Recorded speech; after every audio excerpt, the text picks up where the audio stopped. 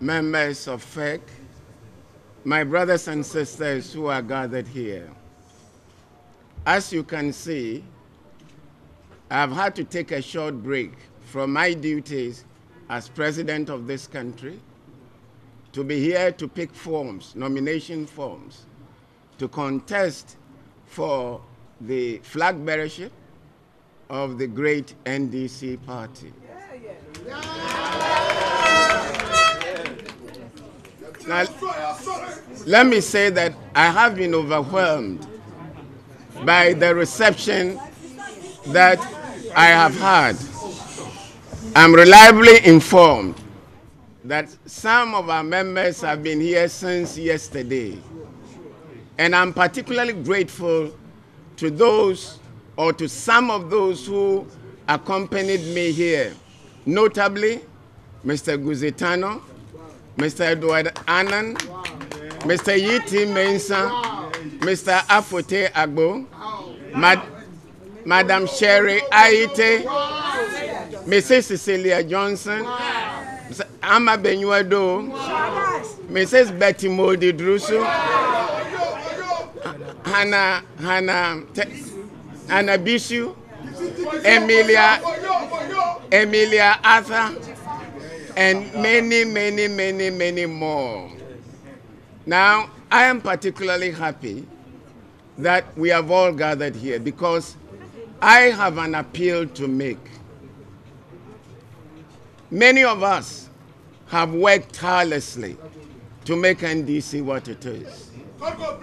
Many are those who have sacrificed in order to ensure the sustenance of our party. And my appeal is that we should ensure that this campaign is carried out in a clean manner, devoid of insults. The campaign is not about who can hurl insults at the fastest rate, who can engage in vitriolic attacks. Please let us know that at the end of the day, we have to come together to prosecute a better Ghana agenda. And then whoever wins will have to build on the foundation that we are laying now. I want therefore to appeal to each and every one of you. Let us bear this in mind. I would like to assure you, however, that I know that I'm going to win.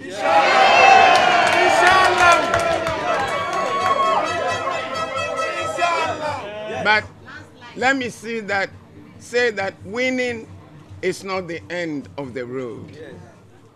What we are in politics for is to help raise the living standards of our people. Anyone who seeks power must make sure that the power is used to serve the needs of our people. One must not seek power because of one's ego.